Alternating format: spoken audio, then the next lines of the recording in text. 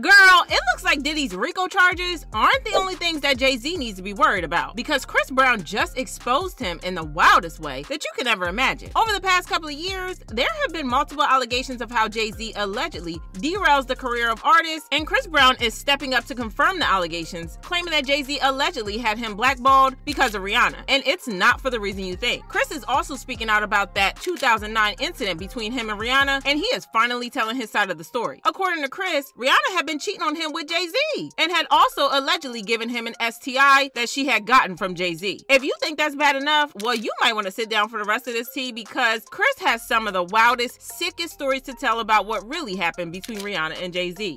Did he really accuse Clive Davis and other industry giants of helping Jay-Z take him down? Let's break it down. Chris Brown is sick and tired of y'all running narratives about him for the past 15 years, and he is finally coming out to set the record straight about what really happened between him and Rihanna back in 2009, and how Jay-Z set him up and then capitalized on that to ruin his career. Now, y'all probably know all about the 2009 incident with these two that happened when they got into a fight in the car the night before the Grammys. Chris put hands on her, and she ended up with severe bruises on her face and body. Chris was arrested and was sentenced to 5 years of probation and 1 year of DV counseling. Over the years, he has seemingly admitted his guilt in the situation and has stuck to the story that he was put out by Rihanna and her team about how the argument started because she found out that he was cheating on her, which caused her to start hitting him, but he overreacted and punched her over and over. In an interview, Rihanna said, "I caught him in a lie and he wouldn't tell the truth, and I wouldn't drop it. I couldn't take that he kept lying to me, and he couldn't take that I wouldn't drop it. It escalated into him being violent towards me, and it was ugly. I was battered, I was bleeding, I was swollen in my face." She also admitted that the relationship was super toxic, saying the more in love we became, the more dangerous we became for each other, equally dangerous, because it was a bit of an obsession. For the longest time, Chris also went along with this version of events, claiming that he had lost his mind when Rihanna caught him cheating. I told her that she didn't trust me with anything, so I would give her the option of, oh, you can look at my phone. So I gave her the phone. She looks at the phone and there's a message and it says, "Kill the Grammys, do your thing." And I didn't read the rest of the message, I didn't open it. So she opened the message and the rest of the message said, "I'll see you at the Clive party."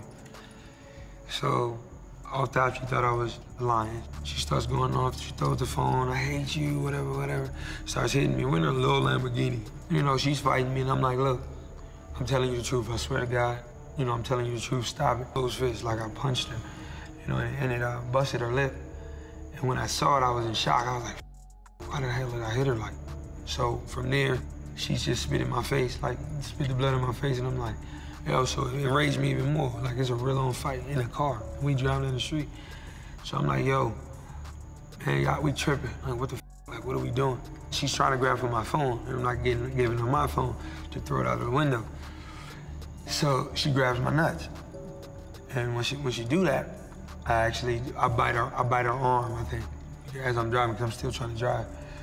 And it's just like a petty, like, stupid fight. But over the years, he has started to fight back to try to change the narrative around him, hinting that there was more to the story than people knew. For example, when Chloe Bailey worked with Chris Brown on her song How Does It Feel, she received a lot of hate for it, and fans called her out for it. This made Chris so upset that he went on a rant saying, "If y'all still hate me for a mistake I made as a 17-year-old, please kiss my whole entire ass. I'm effing 33. I'm so tired of y'all running with this narrative. You weird people are the same ones that tune in every week to see Blueface and Krishan beat the F out of each other in front of the world. But that's okay. It's entertainment. All y'all can suck my D disrespectfully." He continued, "Where are the cancel culture with these white artists that dates young women, beat the F out of their wives, giving women AIDS? Oh, that's right. They are your buddies. No more fake love for me. Stay out my way or get ran over, simple as that. None of you, and I mean none of you guys, can F with me." This last part is interesting because, as it turns out, he was throwing some shade at a very specific somebody who has been alleged to have been intimate with many young women in the industry and is married to a woman who is way younger than he is. In case y'all haven't figured it out, he was referring to Jay-Z. For one, Jay-Z is 12 years older than Beyonce, and even though he insists that she was 18 or 19 when they started dating, that didn't really add up. In a 2007 interview with Charlie Rose, Jay-Z mentioned meeting Beyonce 10 years ago, placing their first encounter in 1997. Now, if we do the math, Beyonce would have been just 16 years old at the time. Child, dependent on the exact timing, she could have even been 15 while he was in his late 20s. But apart from Beyonce, there are also allegations that he was intimate with Lil' Kim when she was 15. And again, he was in his 20s. So when Chris was talking about men who sleep with younger women, he was allegedly referring to Jay-Z. The really interesting part is when he talked about those men giving women STDs. Because from the story that Chris is now telling, Jay-Z allegedly had an affair with Rihanna while she was dating Chris. Not only that, but he allegedly gave Rihanna herpes, which she gave Chris. According to him, he found out on the night of the fight that she was cheating on him with Jay-Z, and also about the herpes. And that's the real reason that he lost his mind and put his hands on her. This is an interesting development, especially because there have been rumors for a long time that Jay-Z and Rihanna were involved in one way or another. The rumors were everywhere in the late 2000s and early 2010s, but Rihanna always denied that she was intimately involved with Jay-Z, saying that it was all about the music. Her publicist at the time even took responsibility for spreading the fake news, claiming as he did it as a way to push Rihanna's career. He said, "The PR stunt that I did was out of desperation to help break Pon de Replay." He wrote, "It was reckless and I didn't think it was going to work. I was just throwing spaghetti at the wall to see what would stick. I didn't think it would be this big story, but now knowing that people are profiting from speculations and opinions about her really turns my stomach. I'm ashamed that I'm even talking about this. I just want to put this rumor to rest once and for all." But Chris is now claiming that this is all BS because it's nothing but a cover-up because both Jay-Z and Rihanna were going over and beyond to kill the rumors of an affair because of how bad it would be for them. Even worse, Chris is also claiming that Jay-Z allegedly forced him to go ahead with the narrative that they spread of how he was the one cheating on Rihanna, even though she was the one cheating on him. Allegedly, Jay-Z didn't want the public to know that Rihanna had allegedly been stepping out on Chris because it would have led to fans to wonder who she had been cheating with, and that would have led straight back to Jay-Z, and he didn't want that to happen. Child, this is a lot to unpack, and I'm not gonna lie, it sounds kind of hard to believe because it just sounds like Chris is trying to fix his image. But Jaguar Wright backed him up on this, and y'all know that Jaguar has never been sued or caught in a lie just yet, so y'all can take her word to the bank. I'm saying, I don't understand why people keep talking about that.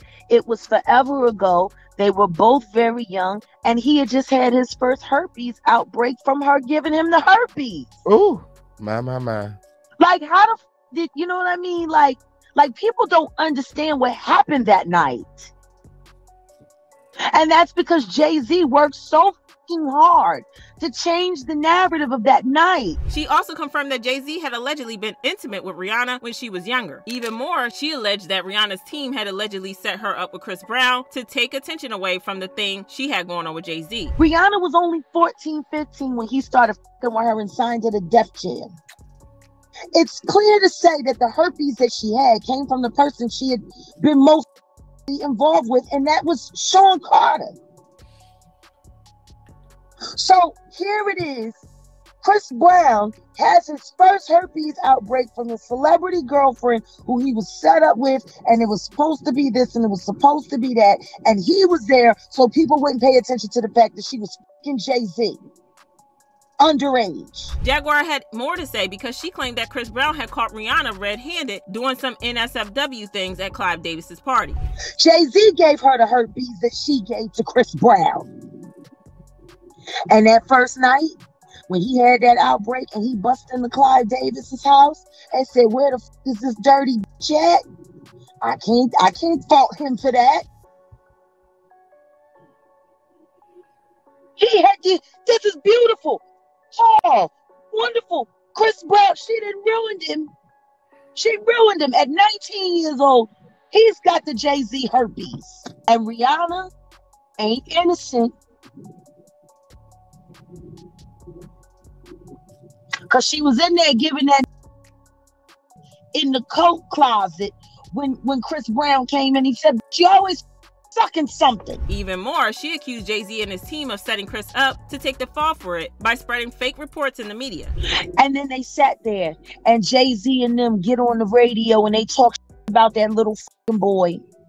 And then they put together that whole fucking sham and then have him arrested on the red fucking carpet just to make sure America fucking hated him. Defending himself against that crazy.